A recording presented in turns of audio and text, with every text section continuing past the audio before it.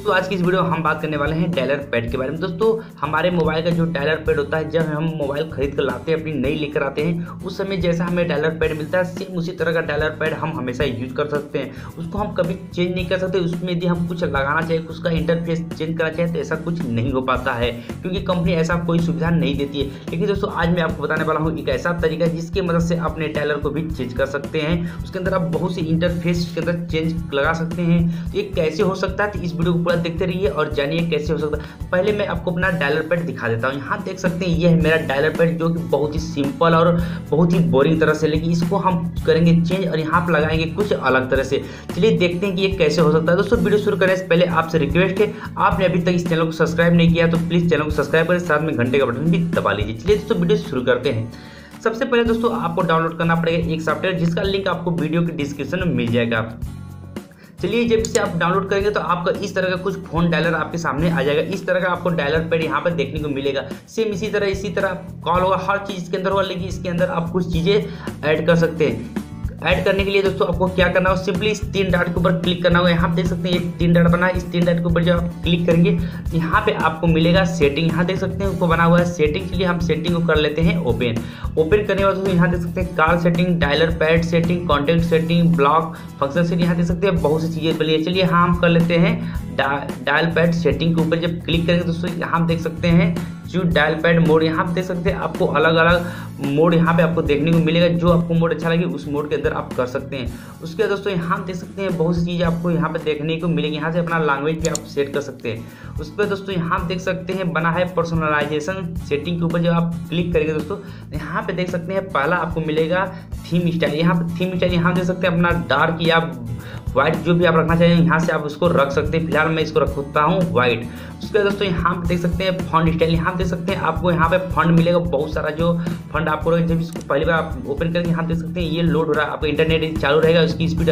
तेज लगी तो बहुत तेजी से यह अपलोड हो जाएगा। मतलब इसके अंदर आपको अलग अलग फंड देखने को मिलेगा कि देख सकते हैं यहाँ पे बहुत सारा फंड यहाँ पे डाउनलोड हो चुका है। जो फंड आपको अच्छा लगे उस फंड में आप यहाँ पे यूज करें। फिलहाल मैं इसको बाय डिफॉल्ट ही रखने वाला हूँ। चलिए करते हैं हम आगे। यहाँ देख सकते हैं बना हुआ है डायल पैड बैकग्राउंड। चलिए हम डायल पैड बैकग्राउंड में क्लिक करेंगे दोस्तों तो हमें यहाँ पे गैलरी का ऑप्शन मिलेगा। गैलरी का ऑप्शन खोलेंगे तो यहाँ देख सकते हैं गैलरी हमारी यहाँ पे ओपन हो गई। यहाँ देख सकते हैं मैं यहाँ से एक इमेज ले लेता हूँ। यहाँ देख सकते हैं एक इमेज आ रहा है। ये कह रहा है कि आपको अपनी इमेज कितनी लगानी। चलिए यहाँ से हम इतनी इमेज यहाँ से कॉर्प कर लेते हैं। उसके बाद दोस्तों इसको हम यहाँ पे अपने डायल पैड पे लगा लेते हैं। चलिए हम देख सकते हैं कि मेरा डायल पैड पे भी नंबर लगा के यहाँ देख सकते हैं दोस्तों कितनी आसानी दोस्तों देख सकते हैं हमारे डायल पैड के ऊपर देख सकते हैं यहाँ पे हमारा नंबर जो होगी यहाँ पे शो होने लगा। तो इस तरह से बहुत आसानी से अपने डायल पैड के ऊपर कोई भी फोटो लगा सकते हैं। तो दोस्तों है ना कमाल का।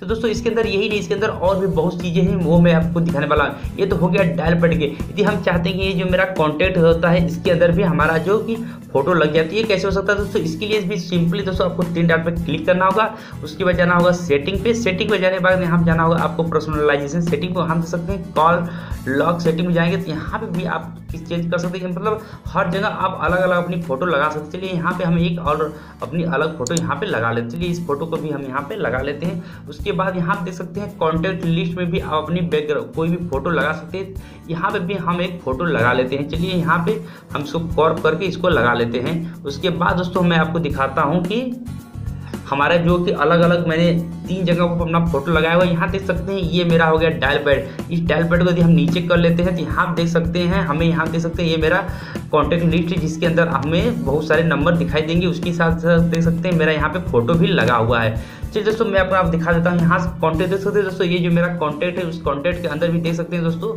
यहाँ पे भी अपना फोटो लगा हुआ है। कितना अमेजिंग है दोस्तों और बहुत ही इंटरफेस इसका बहुत ही अलग है। तो इस तरह का आप डायलर पैड आप यूज कर सकते हैं। इसके लिए यूज करने के लिए इस एप्लीकेशन को यूज करने के लिए आपको डिस्क्रिप्शन में लिंक मिल जाएगा, वहाँ से आप ये सॉफ्टवेयर डाउनलोड करके बहुत आसानी से अपना कर सकते हैं। तो बहुत ही अच्छा है दोस्तों, एक बार इसे यूज करके जरूर देखिएगा। आई होप आपको ये वीडियो पसंद आई होगी। यदि वीडियो अच्छा लगा तो वीडियो को लाइक और शेयर जरूर कीजिएगा और अभी तक इस चैनल को सब्सक्राइब नहीं किया तो प्लीज चैनल को सब्सक्राइब करके जाइएगा। मिलते हैं अगले वीडियो में, तब तक के लिए जय हिंद, वंदे मातरम।